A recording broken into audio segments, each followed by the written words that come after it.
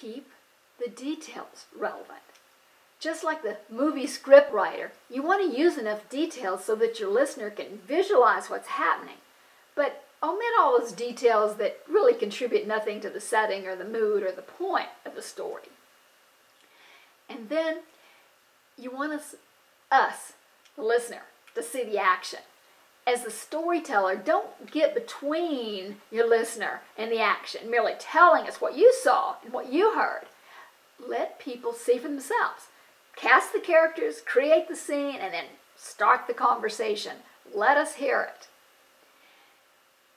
Another tip, you want to transition at the end to your point, but never tell us what the story means. Interpreting the punchline kills a good joke, and it'll also ruin your great story.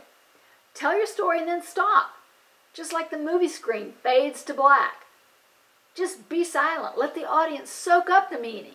Then, and only then, bridge to your point in your presentation, your conversation, or in the meeting. Why do you want to tell a story rather than just dump data or state platitudes? Well, storytelling holds mind share longer than most people.